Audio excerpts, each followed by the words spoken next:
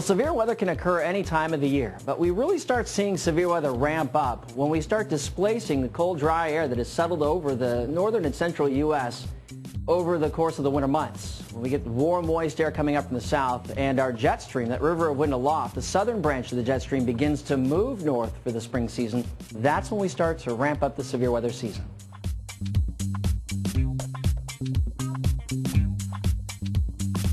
Well, severe weather generally occurs in the heartland, the central U.S., where we have that warm, moist Gulf feed coming on into some cool, dry air from the north. Those two air masses collide, and generally, right in the central part of the country is where we pick up most of the severe weather.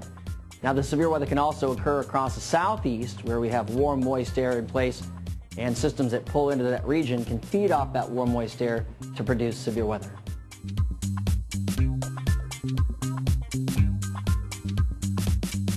Here in the U.S., we actually have a pretty unique setup. It actually allows for the development of thunderstorms right in the heart of the nation. All the ingredients coming together to produce more thunderstorms than anywhere else in the world.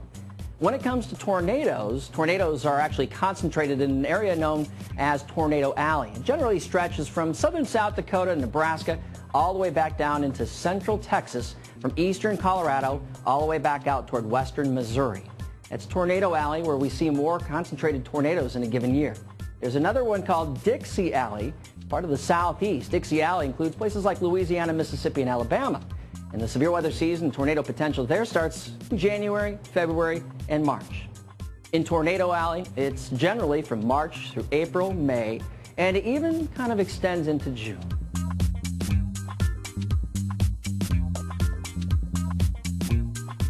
Well, a watch is issued when we are actually keeping an eye and watching for the potential for severe storms or even tornadoes.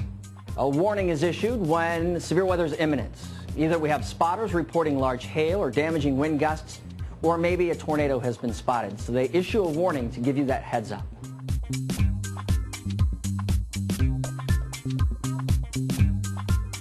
There are actually several things you can do leading into severe weather season. Get yourself a kit. Prepare one with bottled water, maybe some canned food, a flashlight, some batteries.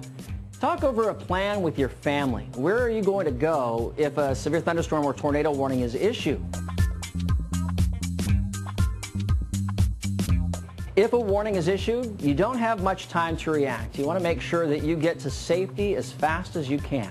Lowest level of whatever building you're in. If you're at a home that has a basement, get onto that basement. And by the way, don't worry about opening up windows. It's a myth. We used to talk about opening up the windows to relieve the pressure in the house.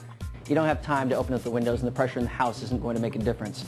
Now, if you're in a house that doesn't have a basement, you want to get to an interior room, away from windows, and put as many walls between you and that outside storm as you possibly can.